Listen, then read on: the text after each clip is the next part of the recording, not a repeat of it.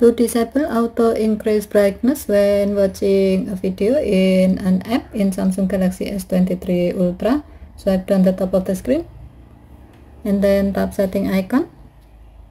Scroll down the screen to find advanced features. Tap advanced features. Scroll down the screen. Tap video brightness.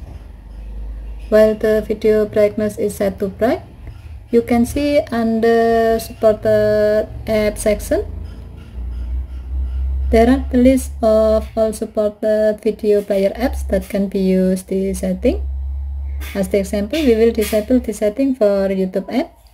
To do so, tap the blue on off switch next to YouTube to disable it. The switch turns grey when it's disabled. Now when you watch videos on YouTube, your phone will use your phone normal screen brightness.